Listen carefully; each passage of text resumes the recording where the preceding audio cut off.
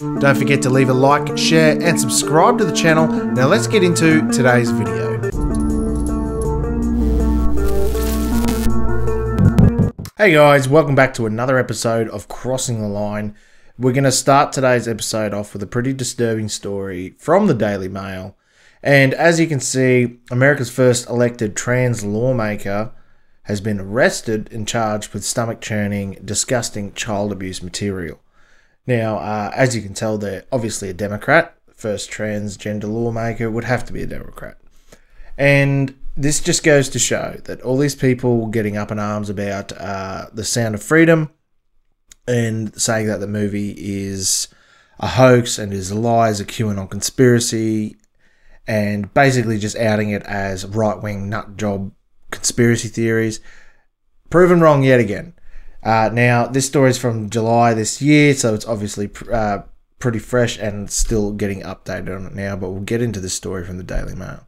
America's first elected trans lawmaker is charged with stomach-churning child porn offences after daycare worker girlfriend sent naked photos of toddlers in her care. Stacey Marie Lawton, 39, former Democrat representative, has been charged with aiding and abetting a sexual exploitation of children. Lawton is accused of sharing explicit and sickening fantasies with ex-girlfriend Lindsay Groves. Groves has been charged with taking images of nude 3 to 5-year-old children while working at a daycare. America's first ever elected transgender lawmaker has been charged with horrific child sex offences after allegedly getting her daycare worker to send her explicit photos of toddlers in her care. Stacey Marie Lawton, 39, a former Democrat representative, could face up to 30 years jail after being charged with aiding and abetting in sexual exploitation of children. The former New Hampshire state representative was arrested after daycare worker Lindsay Groves, 38, was accused of taking explicit photographs of children aged between 3 to 5 years old in Tingsboro, Massachusetts. Grove is reportedly in a relationship with Lawton, and the two had discussed the sexual photographs of children more than 10,000 images. In more than 10,000 messages, The Department of Justice documents show several sickening conversations between the pair, who fantasize about sexually assaulting young children. Their alleged conversations were detailed in full in charging documents, but are too horrific to reproduce. And as you can see, these two are obviously part of the Rainbow Mafia, trans people getting into childcare. And it makes you wonder what their motives are if any of them get into childcare after these stories keep popping up, because they just keep popping up. I recently did a story, I think it was in Melbourne, of a gay couple teachers. They were doing pretty much the same thing. They weren't just reproducing images, they were actually involved in sexual things with the children at the daycare. And that's happening here in Australia.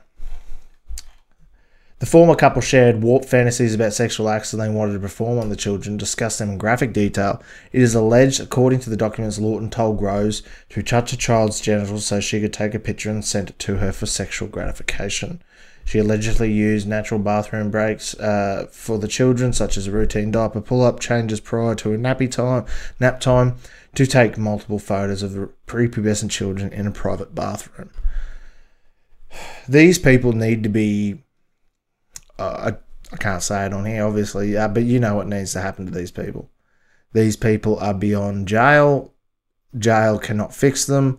No amount of medication can fix them. There's no such thing as rehabilitation for these kind of people. And there's a lot of wood chipper memes that come to mind when you're thinking about these kind of people. But nothing will get done. They'll go to jail for a short period of time. In the States, it might be a bit more harsh. But in Australia, this kind of thing happens here. They get let out quite regularly and they reoffend constantly. This is the highest recidivism rate of any crime that I know of, basically. And they can't be cured. There's only one way to cure them, and we all know how to cure them. But we don't do that anymore. We don't do that for people like this, and if we're not going to do it for people like this, then we won't do it for anyone else. These people are getting protected by the government. They're getting protected by social media platforms. They're getting protected by law. They're getting protected by their own flag and their own LGBT propagandist, whatever you want to call it, mafia.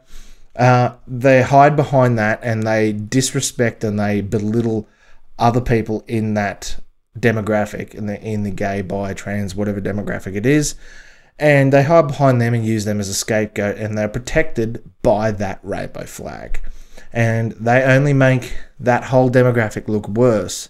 And people like Gays Against Groomers are the only people standing out against these kind of people.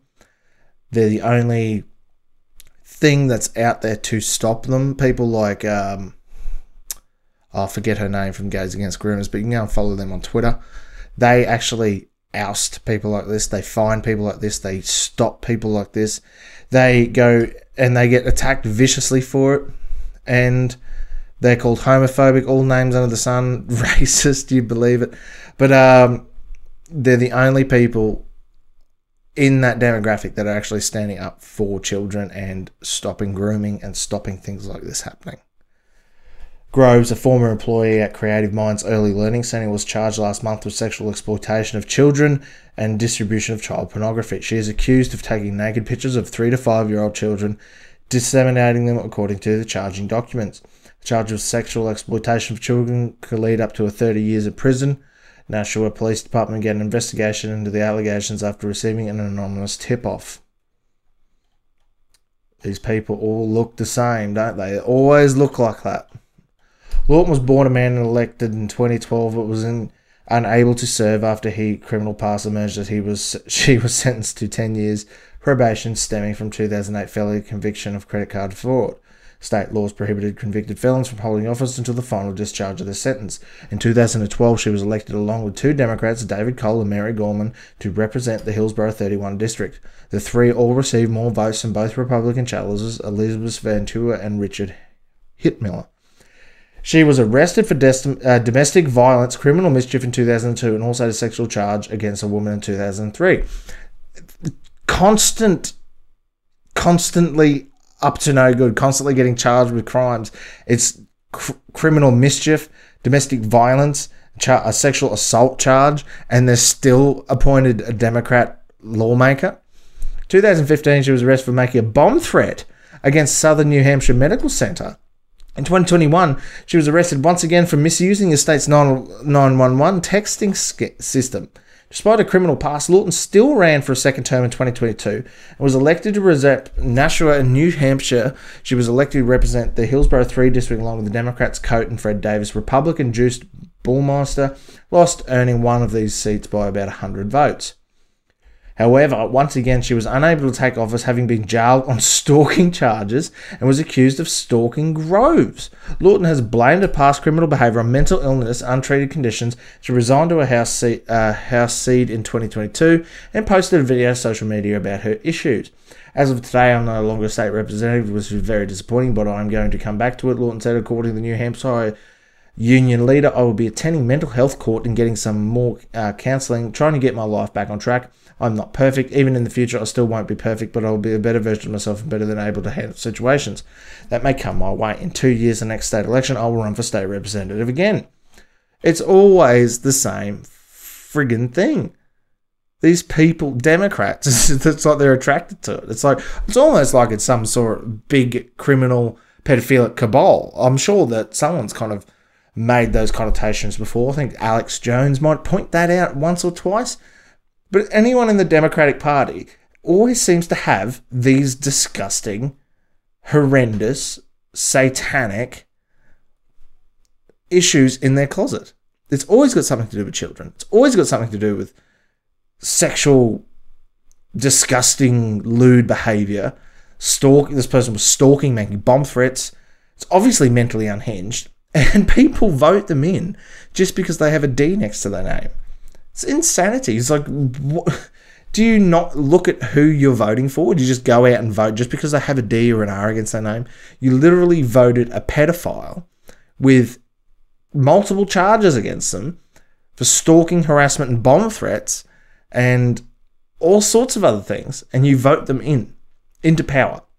And then they use their position of power to push their agenda. And their agenda is mutilating, grooming, and touching children. And I guarantee you they're not the only one. And It just seems every time this comes out, it's always a Democrat. Why am I not surprised? And people touting that the Sound of Freedom is fake and it's secured on conspiracy theory, when this stuff happens every single day and these people are caught and then get away with it constantly. How do you say that child trafficking and child exploitation is fake news or propaganda from the right when this happens every single day? You mentally unhinged. And the people who hide these people who defend them, people who vote for them, people who protect them, people who welcome them into their little communities and little multi-letter flag-waving committees and things like that, they are part of the problem. They are pedophiles themselves. If they are not, then they're helping, and they're actively helping pedophiles. It is disgusting. Groomers like this, we all know where they need to go. We all know what needs to happen to them, but we can't say it here on YouTube. It's insane. What do you guys think? Anyway, thanks for watching. Leave a comment down below. Let me know what you think, and I'll see you guys in the next episode. Don't forget to leave a like, share, and subscribe to the channel. Comment down below, and I'll see you guys in the next video.